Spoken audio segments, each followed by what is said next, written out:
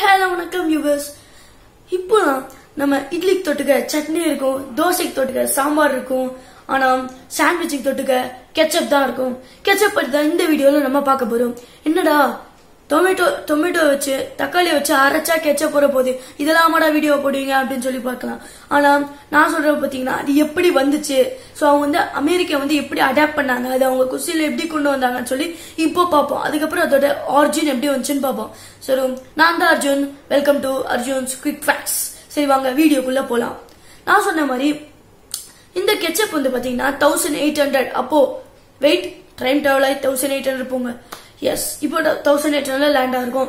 இந்த 1800 பாத்தீங்கன்னா திடீர்னு ஒருத்தர் நான் கெச்சப் ரெடி பண்ணிட்டேன் அப்படின்னு சொல்லி எல்லார்கிட்டயும் பயங்கர ப்ராப்ளம் ஆச்சு. கெச்சப் ரெடி பண்றாரா அப்படின்னு சொல்லி ஃபர்ஸ்ட் அவங்களுக்கு என்னன்னே தெரியல.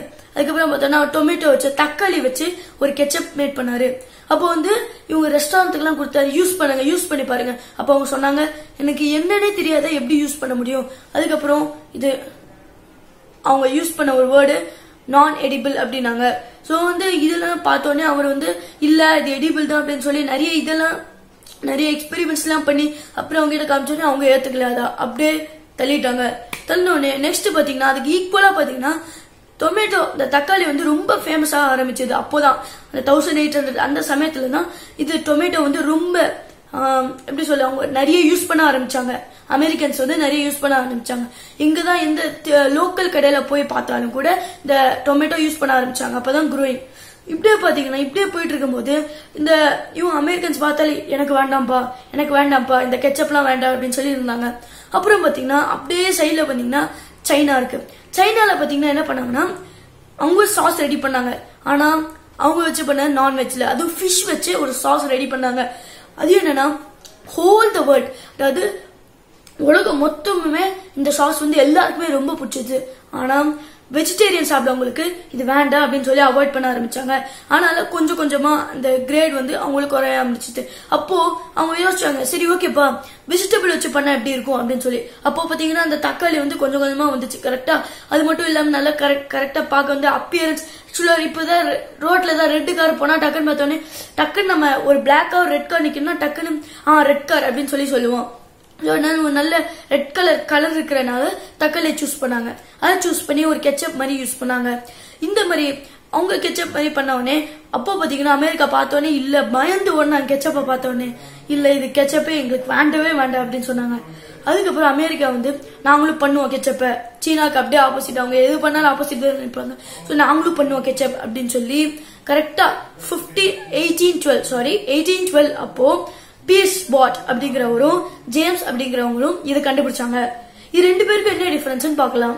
ஜேம்ஸ் ஃபர்ஸ்ட் அவர் தான் நான் சொன்ன திடீர்னு ஒருத்தர் ஓடி வந்துடுறேன், அவர் தான் ஃபர்ஸ்ட் கண்டுபிடிச்சாரு. ஆனா அவர் பண்ண பெரிய தப்பு.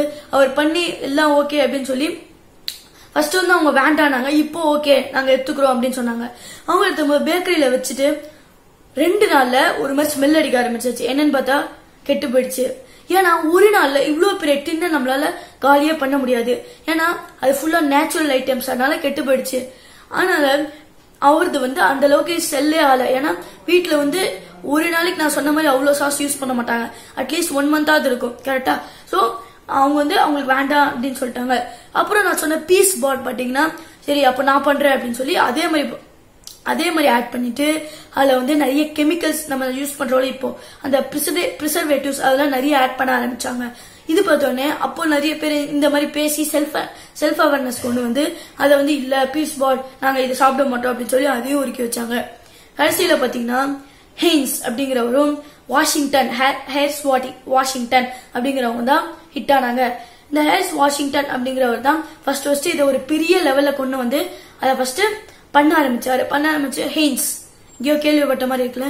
எங்கதான் nook and corner of the America போனாலும் இந்த சாஸ் தான் பட்டை கலப்புது.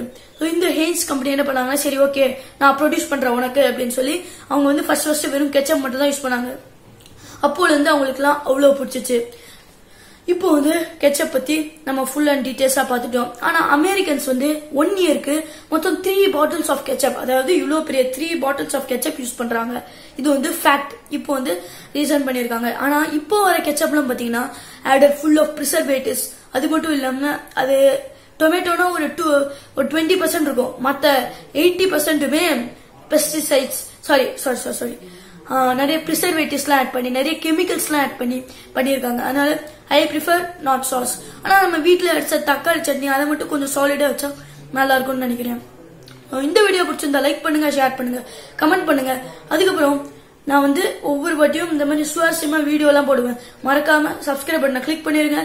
பக்கத்துல பெல் நோட்டிபிகேஷனுக்காக கிளிக் பண்ணிருங்க. நாளைக்கு இன்னொரு வீடியோ பாக்குறேன்.